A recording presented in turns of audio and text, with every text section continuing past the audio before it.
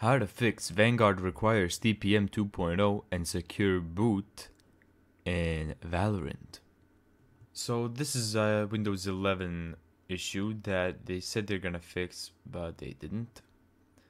And what you need to do here is enable TPM and in secure boot mode select from custom to standard and enable secure boot, and then enable the TPM 2.0. And how you do that is by entering the BIOS.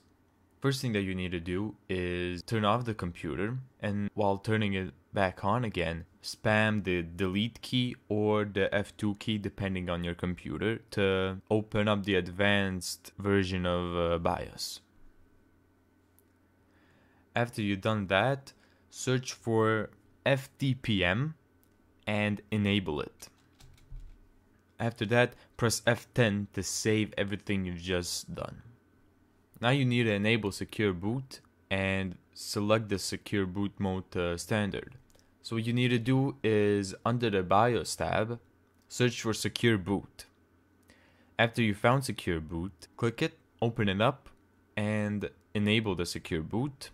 Select the secure boot mode from custom to standard if it isn't already in standard. This will enable the secure boot on your PC. And then finally you can save and then restart your PC. And you should be able to be running Valorant again.